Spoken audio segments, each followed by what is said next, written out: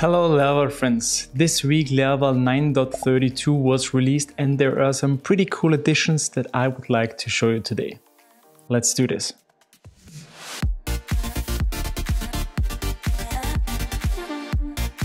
First, the famous one and only dump and die helper method received a really nice update. So we are here in a Laravel 9.31 application, so last week's release. And if I add here a dump and die, like we often do, we will also see this now on the page like this, and you probably have already seen this. Now if you do the same in a Laravel 9.32 release, you will see that we not only get the debug message, but also the location of the file where this was triggered, which is super powerful. And this not only works with the dump and die, this also works with the dump function, which you can see here as well. So super helpful to know where this one was triggered. But there is something more. Inside your app configuration file, you can add an editor key here and then define your editor like PHP Storm for myself. So if we refresh the page now, you can see that this file location is also a link. We will get asked if you want to open this in PHP Storm, and yes, we do. You just have to be careful. I found this a little bit buggy, especially if you have multiple projects open. Thank you, Nuno. Next, we got a pretty interesting update where you can now encrypt your environment files. Let me tell you a little bit more about that. So we're here inside a Laravel 9.32 application. And if I show you the environment files, you can see that we have three different ones, the default one for production, and one for staging. So what we now can do is we can encrypt our environment files. You can use the default one just by using environment encrypt, but we are interested in encrypting the one for production. So let's add the environment key. And you can see this was successfully encrypted. We get now here a key, the cipher, and the new encrypted file. When we open up our environment files, you can see that we now have a new one, which is the encrypted one. And if we check out this file, you can see there is now the content encrypted. So let's imagine we are now on our live server where we don't have the environment production now, we only have the encrypted version. So let's get rid of the one with the normal content here. And now what we can do is we can now decrypt our encrypted production environment. And we can do this by environment decrypt now. And here again, now we need to define the environment. In our case, it's production, and then we have to provide the key. And the key is very important because this is the one we received before while encrypting, and now we need this in order to decrypt the file. And let's see the result. Yes, our file was successfully decrypted. And if we now check out our file here, so we now have a new environment production file again.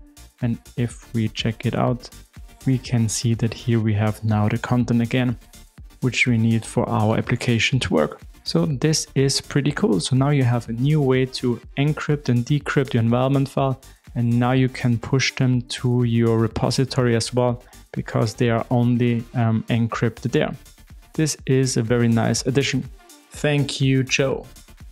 Then Caleb tried to pass an argument to a blade component like this here. And of course, someone from the community came up with a solution for this, and now this is inside Laravel.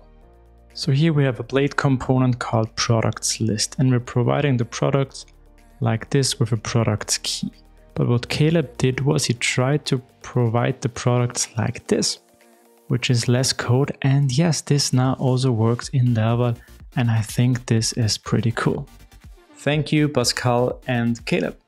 If your application receives data from an HTTP request, like a form, often the values are just strings and then you have to cast them to the right type. Not anymore. So here in this example, we receive some data through the request, and of course those are strings like you normally would get. And if we now try to grab one of them, like for example the conversion, you can see again, of course, this is a string of 3.5. So normally what we have to do now is to cast this to a float. And there are different ways, so we can do it like this, and we can also use float val. But now we have a way better way to do this by, instead of using the input method, we can use directly a float method. And you can see we get a float value back. And similar to this, there's also an integer method now on the request object, And for our amount, we now get back an integer of 2000. And also similar to this, also the stringable helper received an update here. So here we have a string, and of course we get a string back. But now we have a new way to cast this to a float.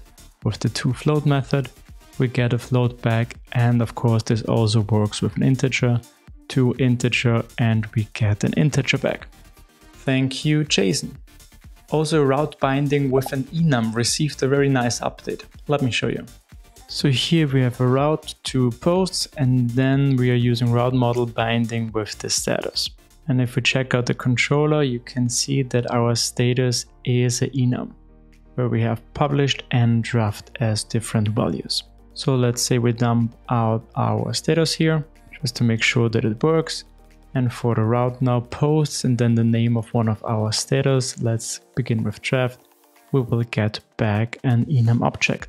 Yes, this works, and this is good. And we also have the file location, which I also showed you in this release. So, but what about if we don't want to provide a specific status? So we only want to make requests to post and make the status optional. This is now failing. And again, if we try to make this optional like this will now also fail, because Laravel doesn't know what to do with the status. But now there's a new way we can go about this. We can just create a new default value. So let's say we want as a default status the draft one. And if we refresh the page now, you will see that we now get a draft status back, even though we haven't provided it. So this is now a new way to provide a default status for your enum route model binding. Thank you, Florian. And then there is now a new simple way to benchmark some of your tasks inside a Laravel application. So I have here a new benchmark route, and here I'm going to return what I get back from our new benchmark helper. And here we have a measure method, and it accepts a closure. And in our closure, we want to provide our task, which we want to benchmark. In our case, it is that we create a new user. And in the browser, when we refresh this, you can see we now get back the time which was needed for this. And if we refresh this multiple times, you can see the time differs a lot. So what we can also do is we can provide a second argument. And now this task is going to be run 10 times. And we see only the average time. So now this is a little bit closer to our real result. But beside the measure method, we can also use the dump and die method. So now we don't have to return anything. And now this works just the same, just that we're going to dump and die out the result, which I think is pretty cool. But what we can also do is, instead of just providing one task, we can provide an array of tasks. So let's copy this, let's make a second task, let's close our array.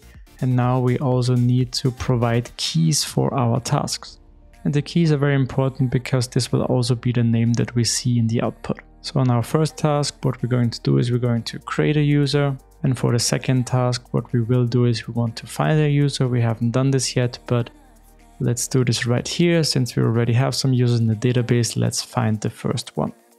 And if we now refresh the page, you can see that we now get an array with our two tasks: create the user, the time, and find the user. We also see the time. Thank you, Nuno and Taylor. So these were the additions from this week's release. Thank you to the Laravel core team and all the contributors. I wish you a lot of fun with the new features, and we are going to see us next week. Bye.